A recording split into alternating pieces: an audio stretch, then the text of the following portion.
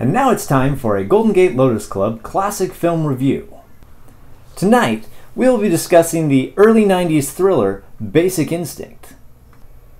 This film is about a young female writer living in our own Bay Area with her two Lotus Esprit turbos, one white, the other black.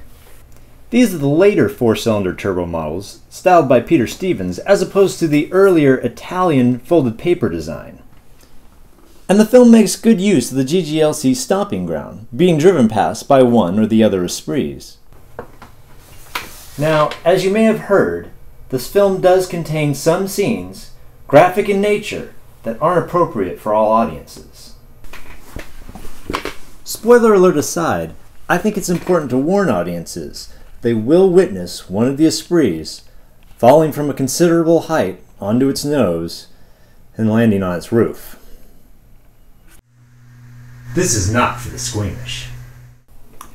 That said, it is remarkable how well the fiberglass body handles the crash. I say handles rather than survives, as the car doesn't survive. And in that we have the film's great tragedy.